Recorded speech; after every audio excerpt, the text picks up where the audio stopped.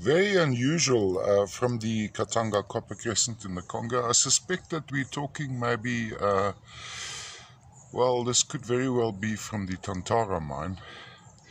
Appears to be almost an aragonite or a quartz. In this case, I do need to look a little bit deeper.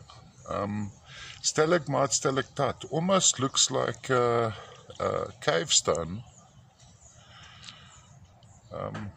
Associations at this stage, I can't see associations. There is banding over here. This is most likely from Tantara actually.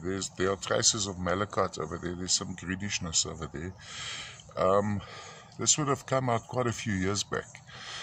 In those vugs, I think we may find some tiny barite crystals, but here please look at my description for more info. Traces of chrysocolla over there, perhaps, maybe some barite over here.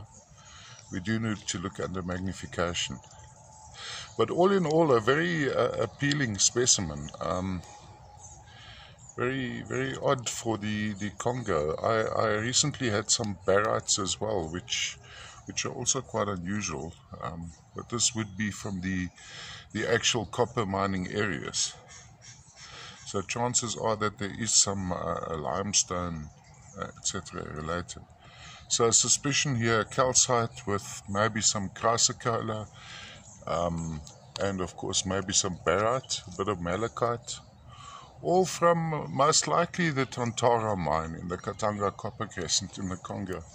I'll just, so display would be flat like this, we'd go around, all the way around like this. Very interesting guy.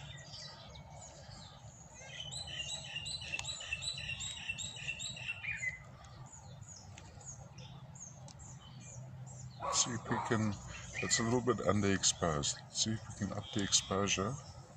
Let's look into that little cavity there. Maybe some chrysocolla.